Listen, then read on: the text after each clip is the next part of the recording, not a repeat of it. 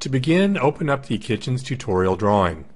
Then choose the Split 2D 3D view to display 2D and 3D side by side. Adjust the 3D view so that you're looking into the kitchen from the living room, and then we'll also adjust the 2D view to maximize the kitchen in the workspace. To begin placing cabinets from the floor tab, just click the Cabinet tool, click the Styles button. From Tool Options, choose the double oven, drag the cursor along the wall, and release when it's in position to place it. Now let's change this window. Select the window, and Tool Options, set the width for 2 foot 6 inches, and press Enter. Now the height will make 3 feet, and the elevation will raise up to 4 feet. And just drag that over to the right. Back to cabinets, choose the full cabinet, which is a base cabinet with an upper cabinet. Just drag that into position and release it. Select the cabinet tool again and choose the base cabinet and drag that into position. We selected the tool again because that deselected the previous cabinet. Otherwise it would have changed the cabinet style for the selected cabinet. Now we've changed this base cabinet to 3 foot 9 inches. Again, you select it and change the width. Notice it changes it from the center, so just drag it over and reposition it. You can also use the arrow keys and nudge that cabinet to the left or right. Notice also when I made it wider, we need to add another door and drawer. So from the drop down, choose Drawers, change the count to 3 and press Enter. Go to Base Door, change the count to 3 and press Enter. Now to fill the rest of the gap here in our cabinet run, the next thing that we'll do is add a refrigerator. Back to our cabinet tool,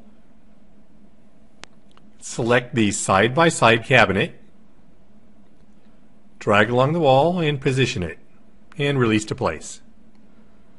Last, we'll put a narrow cabinet into that gap. Zoom in just a little bit. You can use the wheel on your mouse to zoom in, remember. Choose the base cabinet, drag along the wall, and place it. Select it, change the width. Remember, it gets larger or smaller around its center. We set it to 8 inches. Not quite big enough, so we'll change the width to 10 inches. Now just like before, in this case we need to go down in count in doors and in drawers. So we'll click the drop down, choose Drawers, and now we'll change the count to 1. The width we'll set to 8 inches for the drawer. And now we'll go to the base door, and we'll make that 1 and make the width of the door 8 inches as well. The cabinets along the wall are complete. We'll zoom out just a little bit. We still need a range top in the kitchen, and we also still need a sink. So we'll go to Plumbing, click Sink, and from the drop down choose Kitchen Sink. Choose the sink that you'd like. Select it, drag it along the wall, and release it over the base cabinet by the window. Automatically cuts into the countertop for you.